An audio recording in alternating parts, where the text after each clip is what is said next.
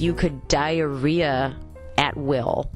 This would come in handy in kidnapping situations.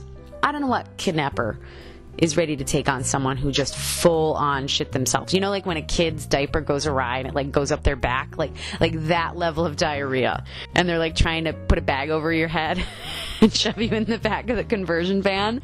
And they're like, what the fuck is this? And you're like, diarrhea, go. And then they just like dump you out on the side of the highway. If I just robbed a bank and needed to get away stat, sort of like the Silver Surfer, I could sort of be like the Brown Streaker.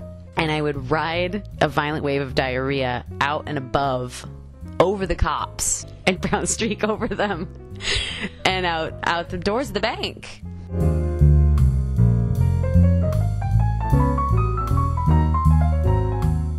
I love a bad boy. I like a misunderstood fellow who wears a wife beater and really nice fitted, sort of Levi Jordache jeans and motorcycle boots. The most dateable superhero, without a doubt, is Wolverine. Everyone else, their getup, it's too much. You couldn't have like a fun little fling in a dark bar together while you're hanging out with a dude in a bright yellow spandex jumpsuit. Superman's out. Green Lantern, are you fucking kidding me with that outfit? Also Green Arrow. Any of the green guys? Aquaman, he's kind of scaly. You know, you get a rash making out, I'm sure.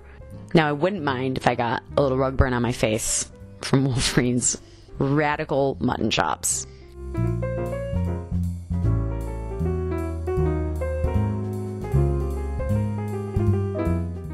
I feel like I'd probably have a healthier relationship with a canine than I would with Charlie Sheen.